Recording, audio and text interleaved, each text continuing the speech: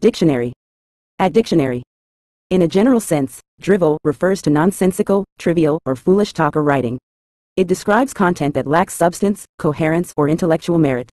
Often used pejoratively, the term suggests a form of communication that is shallow, mindless, or tedious. Drivel can manifest in various forms, such as idle chatter, irrelevant information, or poorly constructed arguments. When someone is accused of producing drivel, it implies a perceived deficiency in the quality or meaningfulness of their expression, emphasizing the trivial or nonsensical nature of their words or ideas.